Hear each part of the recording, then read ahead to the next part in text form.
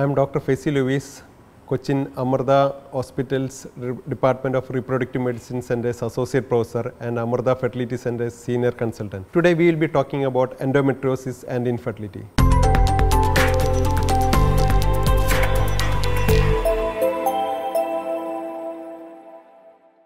So, what is this endometriosis?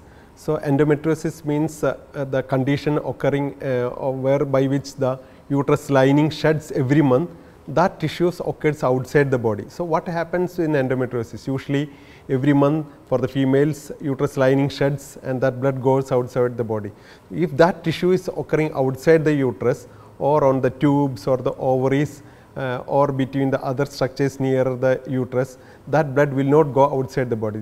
That lead to sticking between the uterus, tubes, ovaries, that lead to the endometriosis. So, if it occurs in the ovary, that will lead to collection of the blood inside the ovary, that is known as endometriotic cyst or the chocolate cyst. So, why does it causes infertility? So, usually for the females every month from the ovaries, egg will be released into the abdomen and that will go into the tube, and in the tube, that is near in the sides of the uterus, where if there is a sperm, that will fuse into form the baby and that will come and get implanted in the uterus after 5 days.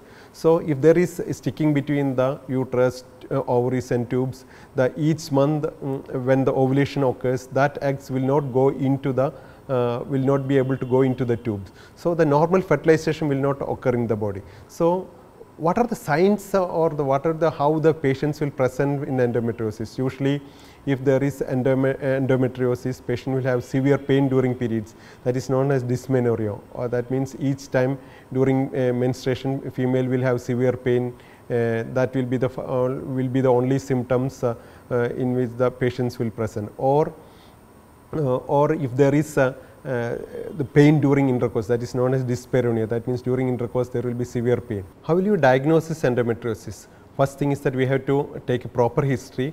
If the patient is having severe pain during periods or severe pain during intercourse, that is dysmenorrhea or dyspareunia, we have to suspect that. Then we have to go for an ultrasound, and in the scan if you see the cyst in the ovary, that is if you see a endometriotic cyst or chocolate cyst in the ovary, then it is in favor of endometriosis. Next thing is that if the tubes or the intestine is stuck to the ovary, that during the scan we can suspect it, but the proper diagnosis is by the laparoscopy. Laparoscopy is a simple procedure. It does not need much hospitalization like open surgery, and the patient can go back to the normal work within 1 or 2 days. The advantage of laparoscopy is that it is less invasive.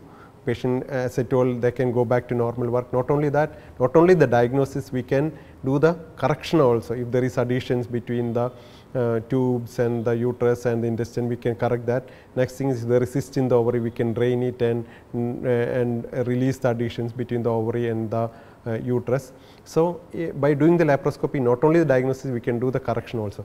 But laparoscopy is not to be done for all patients with endometriosis. Suppose if the ovarian reserve is less, that now we can do by doing the scan, blood test. If the ovarian reserve is less, if you do the laparoscopy, each time when we do the laparoscopy, we will be cauterizing the tissues there to reduce the chance of recurrence. That will reduce the further ovarian reserve.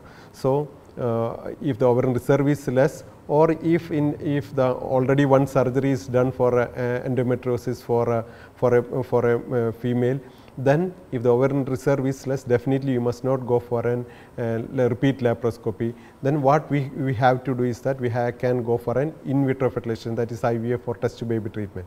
So, in test tube baby treatment, what routinely occur in the fertilization occurring in the female body in the tube, that we will be facilitating that outside the body by the in vitro fertilization. That means the egg is retrieved from the body and made to fuse with the sperm outside the body, and the baby, that is the embryo, is put back into the uterus. Now, even that is not rare in even our state also, because there are a lot of centers, a lot of towns with IVF centers. That doesn't mean we have to go for IVF for all endometriosis patients. If there is endometriosis, definitely we have to advise, we have to properly diagnose it and advise them the proper basic treatments, and last resort only we have to go for an IVF treatment. Even that is now is not, even though it is little bit expensive, we can it is not much expensive compared to the about 10 years back.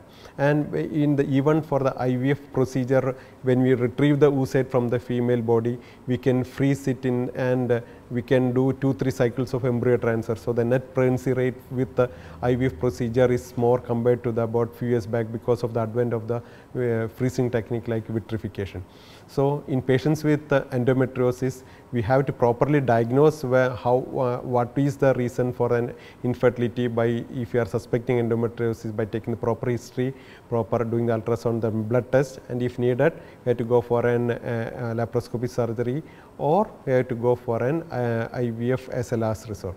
The next thing is that if you are suspecting endometriosis at a younger age, before the female get married, what to do? Then we can give some medicines to suppress the ovulation, and that does not increases the lesion or increases the severity of the endometriosis. So now with the advent of good techniques of blood test and diagnostic techniques, we can properly diagnose the endometriosis and give the patients with endometriosis a solution for their infertility by advising them and properly treating those patients with endometriosis.